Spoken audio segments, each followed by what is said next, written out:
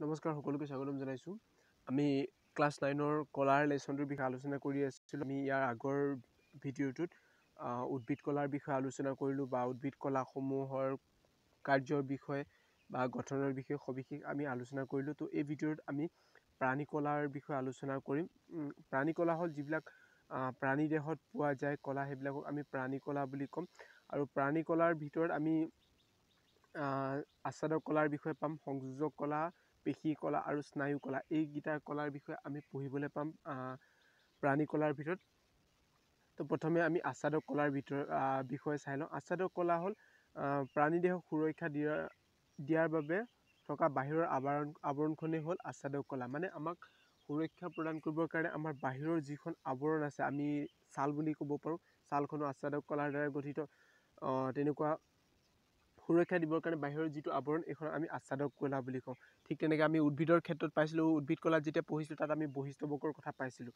তো ইয়াত আমি আচ্ছাদক কলাৰ বিষয়ে পালোঁ আচ্ছাদক কলা প্ৰাণী দেহক সুৰক্ষা দিয়াৰ বাবে থকা বাহিৰৰ আৱৰণখনেই হ'ল আচ্ছাদক কলা তাৰপিছত আচ্ছাদক কলাই দেহৰ বিভিন্ন অংগ আৰু দেহৰ গুহাৰ আৱৰণৰ গঠন কৰে ছাল মুখৰ অন্ত আৱৰণী ৰক্তবাহিকাৰ অন্ত আৱৰণী হাওঁফাওঁ বায়ুথলী আৰু বৃক্কনলীৰ আভ্যন্তৰীণ বেৰ এইবিধ কলাৰ দ্বাৰা গঠিত যদি আমাক প্ৰশ্ন সোধে যে আচ্ছাদক কলা আমি ক'ত পাম বা কি অংগ আচ্ছাদক কলাৰ দ্বাৰা গঠিত তেনেহ'লে আমি এইখিনি ক'ব লাগিব ছাল আছে মুখৰ অন্ত আৱৰণী এনেধৰণৰ এই অংগসমূহ আমাৰ আচ্ছাদক কলাৰ দ্বাৰা গঠিত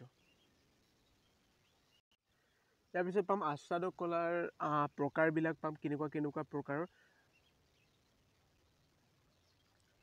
বিভিন্ন আচ্ছাদক কলাসমূহৰ কাৰ্য বা আচ্ছাদক কলাসমূহৰ গঠন অনুসৰি সিহঁতৰ কাৰ্য বেলেগ বেলেগ হয় উদাহৰণস্বৰূপে আমাৰ ৰক্তবাহৰ অন্ত আৱৰণী বা হাওঁফাওঁ বায়ুথলী আচ্ছাদক কলা কোষেৰে গঠিত এই কলাৰ কোষবোৰ কিছুমান বিশেষ পদাৰ্থ পৰিবহন কৰে আৰু অক্সিজেন আৰু কাৰ্বন ডাই অক্সাইড গেছ বিনিময় ঘটায় তো এনেধৰণৰ আচ্ছাদক কলাক সৰলছটিয়া আচ্ছাদক কলা বুলি কোৱা হয় আচ্ছাদক কলাৰ আমি এটা ভাগ পালোঁ সৰলছটিয়া আচ্ছাদক কলা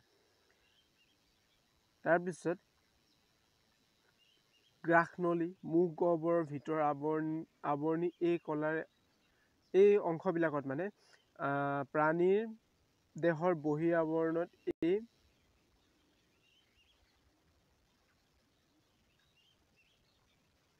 কলাৰ দ্বাৰা আবৃত ইহঁতে প্ৰাণীক আত্মৰক্ষা কৰাত সহায় কৰে ই দেহাভ্যন্তৰত থকা অংগৰ বাৰ্ষিক আঘাতৰ পৰা ৰক্ষা কৰে আৰু আভ্যন্তৰীণ কোষবোৰ শুকাই নাযাবৰ বাবে ঘাম চকুৰ পানী আদিৰ দ্বাৰা সুৰক্ষা প্ৰদান কৰে এই কলাৰ কোষবোৰ একাধিক তৰপৰ দ্বাৰা গঠিত হয় কাৰণে ইয়াক স্তৰীভূত ছটিয়া আচ্ছাদক কলা বোলে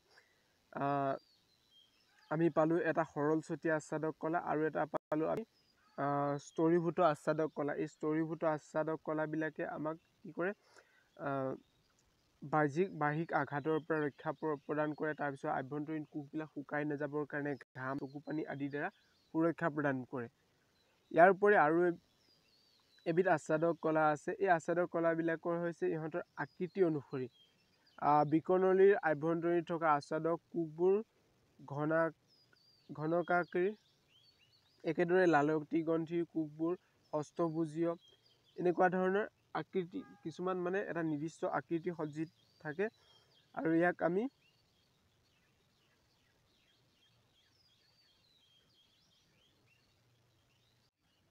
স্তম্ভাকৃতিৰ আচ্ছাদক কলা বুলিও আমি কওঁ আমি আচ্ছাদক কলাৰ বিষয়ে ক'লোঁ আচ্ছাদক কলা হ'ল আমাৰ শৰীৰৰ বাহিৰৰ যিটো আৱৰণ তাক আমি আচ্ছাদক কলা বুলি কওঁ আৰু আচ্ছাদক কলা দুটা আমি ভাগসমূহ পালোঁ যে এটা সৰলছটিয়া আচ্ছাদক কলা এটা স্তৰীভূত আচ্ছাদক কলা এই বিষয়ে পালোঁ আৰু ইহঁতৰ কোনটো অংশত কি আচ্ছাদক কলা থাকে আৰু ইহঁতৰ কাৰ্যৰ বিষয়ে পালোঁ ইয়াৰ পিছত আছে আমাৰ সংযোজক কলা তেজ হৈছে এবিধ সংযোজক কলা এইটো ইম্পৰ্টেণ্ট হয় তেজৰ পৰা প্ৰশ্ন আহে এটা সংযোজক কলাৰ উদাহৰণ কি বা তেজ কি তেনেকুৱা প্ৰশ্ন আহে তো আমি ক'ব লাগিব যে সংযোজক কলাৰ উদাহৰণ হ'ল তেজ তাৰপিছত আহিলে তেজৰ অৰ্ধজুলীয়া আধাৰ দ্ৰব্যক প্লাজমা বোলে প্লাজমাটো ইম্পৰ্টেণ্ট, প্লাজমা কি এইটো আহে। তাৰপিছত প্লাজমাত বিভিন্ন ৰক্তকোষ, লোহিত ৰক্তকণিকা, শ্বেত ৰক্তকণিকা, অনুচক্ৰিকা এইবিলাক থাকে। লোহিত তেজত প্লাজমাৰ ভিতৰত এই তিনিটা ৰক্তকোষ, তেজত থকা কোষ থাকে, এইটো লোহিত ৰক্তকণিকা, শ্বেত ৰক্তকণিকা আৰু অনুচক্ৰিকা। তাৰপিছত ইয়াৰ উপৰিও বিভিন্ন প্ৰকাৰৰ প্ৰটিন, লৱণ আৰু হৰমন আদি তেজত থাকে। তাৰপিছত তেজৰ কামটো ইম্পৰ্টেণ্ট হ'ল, তেজৰ কামটো পৰীক্ষাত আহি গৈছে। তো তেজৰ কামটো হ'ল তেজে অক্সিজেন, কাৰ্বন ডাই অক্সাইড, প্ৰাচিত খাদ্য, হৰমন আৰু ৰেচন দ্ৰব্য আদি দেহৰ এঠাইৰ পৰা আন এঠাইলৈ পৰিবহণ কৰা। এইটো হ'ল তেজৰ কাম, এইটো ইম্পৰ্টেণ্ট। তাৰপিছত তেজৰ পিছত আহিলে আন এবিধ সংযোজক কলা, অস্থি, যাক আমি হাড় বুলি কওঁ। অস্থিসমূহে আমাৰ শৰীৰৰ বা প্ৰাণী দেহৰ ভাৰ বহন কৰে আৰু আকৃতি প্ৰদান কৰে। আমি আমাৰ দেহৰ যিটো গঠন আকৃতি দেখিবলৈ যে যিটো আকৃতি আমি লাভ কৰিছোঁ, এই আকৃতিটো প্ৰকৃততে এই হাড়বিলাকে বা অস্থিবিলাকে প্ৰদান কৰে। আৰু এই অস্থিবিলাক কেলছিয়াম আৰু ফছফৰাছযুক্ত অজৈৱিক লৱণৰ দ্বাৰা গঠিত হয়। তাৰপিছত আৰু এবিধ আমি আচ্ছাদক কলাৰ বিষয়ে পাম, সেইবিধ আচ্ছাদক কলাৰ নাম হৈছে লিগামেণ্ট। এই লিগামেণ্টবিলাকে এডাল অস্থিয়ে মানে এডাল হাড়ে আন এডাল হাড়ক সংযোগ কৰি ৰাখে, এইবিলাকক আমি লিগামেণ্ট বুলি কওঁ। মানে ধৰি লওক এইবিলাক কব্জাৰ দৰে কাম কৰে, দুটা হাড় জইন খোৱাবৰ কাৰণে যিটো কব্জা আছে, এই কব্জাৰ দৰে এই লিগামেণ্টবিলাক কাম কৰি থাকে। তাৰপিছত আন এবিধ সংযোজক কলা আছে, এই সংযোজক কলাবিধৰ নাম হৈছে টেণ্ডেন। টেণ্ডেনবিলাক সামান্যভাৱে লেহুকা আৰু অহিয়া হয়, আৰু এই টেণ্ডেনবিলাকে কি কৰে, পেশীসমূহক হাড়ৰ লগত অস্থিবিলাকৰ লগত সংযোগ কৰি ৰাখে। মানে আমাৰ যি হাড় আছে, হাড়ৰ লগত আমাৰ যি পেশীসমূহ লাগি আছে, এই পেশীসমূহক সংযোগ কৰি ৰাখে। তাৰপিছত আৰু এবিধ আমি সংযোজক কলাৰ বিষয়ে পাম, সেইবিধৰ নাম হৈছে উপাস্থি। আৰু উপাস্থিবিলাক সাধাৰণতে লেহুকা হয় আৰু ইহঁতক ভাঁজ কৰিব পাৰি। তো এই উপাস্থিবিলাক আমাৰ হাত আৰু ভৰিৰ আগংশ বা যি আমি আঙুলিবিলাক প্ৰস্তুত কৰিব পাৰোঁ, তাৰপিছত নাক, কাণ আদি এইবিলাক উপাস্থিৰ দ্বাৰা গঠিত। তাৰপিছত সংযোজক কলা আৰু এবিধ আমি আছে এৰিউল কলাসমূহক আমি সংযোজক কলা বুলি ক'ব পাৰোঁ। আৰু এই এৰিউল কলাবিলাকৰ কামটো আহে, এইটো যথেষ্ট গুৰুত্বপূৰ্ণ। এৰিউল কলাসমূহৰ কাম কি, এই প্ৰশ্নটো কেইবাবাৰো আহি গৈছে। এৰিউল কলাসমূহৰ কাম হৈছে আভ্যন্তৰীণ অংগবোৰক সুৰক্ষা প্ৰদান কৰা আৰু ইহঁতৰ ক্ষতি অংশক মেৰামতি কৰা। এইটো হ'ল এৰিউল কলাৰ কাৰ্য। তাৰপিছত আমি মেদ কলাৰ বিষয়ে পাম। মেদ কলা হ'ল আমাৰ চৰ্বিসমূহ য'ত জমা হৈ থাকে, তাক আমি মেদ কলা বুলি কওঁ। ইয়াৰ পিছত আছে পেশী কলা। আমি ইচ্ছা কৰিলে আমাৰ হাতখন, ভৰিখন বা কেতিয়াবা আমি হাত ভৰিবিলাক সংকোচন বা প্ৰসাৰণ কৰিব পাৰোঁ। তো ইচ্ছামতে সংকোচন আৰু প্ৰসাৰণ কৰিব পৰা যিবিলাক পেশী আছে, এইবিলাক ঐচ্ছিক পেশী বুলি কোৱা হয়। মানে আমাৰ ইচ্ছা অনুসৰি, আমাৰ প্ৰয়োজন অনুসৰি আমি ইয়াক সংকোচন প্ৰসাৰণ কৰিব পাৰোঁ, এইবিলাকক আমি ঐচ্ছিক পেশী কলা বুলি কওঁ।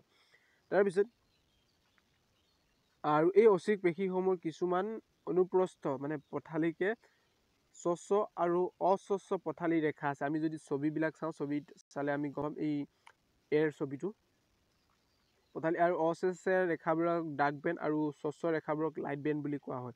আৰু সেইকাৰণে এই পেশীসমূহক ৰৈখিক পেশী বুলি কোৱা হয়। ইয়াত মানে মাজত ৰেখাৰ দৰে আছে, তো ৰেখাৰ দৰে থকাৰ কাৰণে ইহঁতক ৰৈখিক পেশী কলা বুলি কোৱা হয়। তাৰপিছত আমাৰ শৰীৰত এনেকুৱা কিছুমান কাৰ্য হৈ থাকে, যিবিলাক আমি নিয়ন্ত্ৰণ কৰিব নোৱাৰোঁ বা আমি ইচ্ছামতে কৰিব নোৱাৰোঁ। তো তেনেকুৱা তাৰে ভিতৰত হ'ল আমাৰ ৰক্তনলীৰ সংকোচন প্ৰসাৰণ, তাৰপিছত আমাৰ হৃদযন্ত্ৰৰ সংকোচন প্ৰসাৰণ, এনেকুৱা ধৰণৰ কাৰ্যবিলাক কিছুমান পেশীয়ে নিয়ন্ত্ৰণ কৰে। এই পেশীসমূহক আমি অনৈচ্ছিক পেশী বুলি কওঁ, কাৰণ ইহঁতক আমি আমাৰ ইচ্ছাৰ অনুযায়ী আমি ইয়াক ব্যৱহাৰ কৰিব নোৱাৰোঁ। আৰু এই অনৈচ্ছিক পেশী কলাবিলাকৰ কোনো ধৰণৰ ৰেখা, পথালি ৰেখা নাথাকে, সেইকাৰণে ইহঁতক অৰেখিত পেশী কলা বুলি কোৱা হয়। তাৰপিছত ইয়াৰ পৰা আৰু এটা প্ৰশ্ন আহে যে হৃদ পেশীৰ কাম কি? হৃদ পেশী মানে হৃদযন্ত্ৰত যিবিলাক পেশী আছে, তো হৃদ পেশীৰ কাম হ'ল আমাৰ হৃদযন্ত্ৰটো অনবৰতে সংকোচন প্ৰসাৰণ কৰি থকা।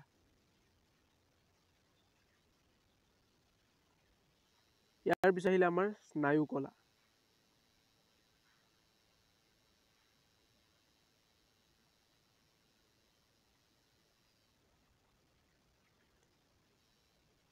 স্নায়ু কলা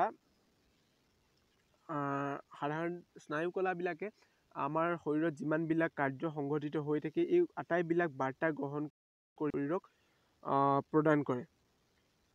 তাৰপিছত স্নায়ু কলাবিলাক আমি দুটা খণ্ডত ভাগ কৰিব পাৰোঁ। এটা হ'ল দেহ কোষ আৰু এটা হ'ল স্নায়ু প্ৰবৰ্ধ। আৰু স্নায়ু প্ৰবৰ্ধবিলাক দুই প্ৰকাৰৰ আছে।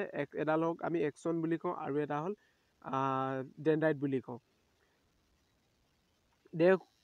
দেহ কোষৰ পৰা এডাল দীঘল নলী সদৃশ চাইটোপ্লাজমৰ স্নায়ু প্ৰবৰ্ধ ওলাই এক্সন বুলি কওঁ। আমি যদি ছবিটো চাওঁ তেতিয়া গম পাম। আৰু দেহ কোষৰ পৰা কিছুমান চুটি চুটি শাখা প্ৰশাখাযুক্ত প্ৰবৰ্ধ ওলায়, এইবোৰক আমি ডেনড্ৰাইট বুলি কওঁ। এইটো হ'ল ছবিটো। এই ছবিটো ইম্পৰ্টেণ্ট, এইটো পৰীক্ষাত কেইবাবাৰো আহি গৈছে। আমি এইটো ওপৰৰ দশক আমি দেহ কোষ বুলি কওঁ আৰু তলৰ দশক স্নায়ু প্ৰবৰ্ধ। ইয়াত ডেনড্ৰাইটবিলাক হ'ল দেহ কোষৰ পৰা ওলাইছে এইবোৰ শাখা প্ৰশাখাযুক্ত, আৰু দীঘলকৈ যোনডাল ওলাই আছে এডাল হ'ল এক্সন। আৰু ইহঁতি কি কৰে, স্নায়ু কোষবিলাকে বাৰ্তাবিলাক গ্ৰহণ কৰি এই বাৰ্তাবিলাক প্ৰেৰণ কৰে। স্নায়ু প্ৰবৰ্ধবোৰে সংযোজক কলাৰ দ্বাৰা আবৃত হৈ এডাল স্নায়ুৰ গঠন হয়। স্নায়ু কলাৰ দ্বাৰা সংবেদী অংশসমূহৰ পৰা সংজ্ঞাবাহী স্নায়ু সূত্ৰৰ জৰিয়তে স্নায়ু প্ৰেৰণা কঢ়িয়াই নিয়াৰ ফলত শৰীৰৰ পেশীসমূহ লৰচৰ হয়। তো ভিডিঅ'টোত ইমানেই আছিলে। যদি ভিডিঅ'টো ভাল লাগিলে লাইক কৰক, শ্বেয়াৰ কৰক, আৰু যদি চেনেলটোত প্ৰথমবাৰ আহিছে তেনেহ'লে চেনেলটো ছাবস্ক্ৰাইব কৰি লওক। ধন্যবাদ।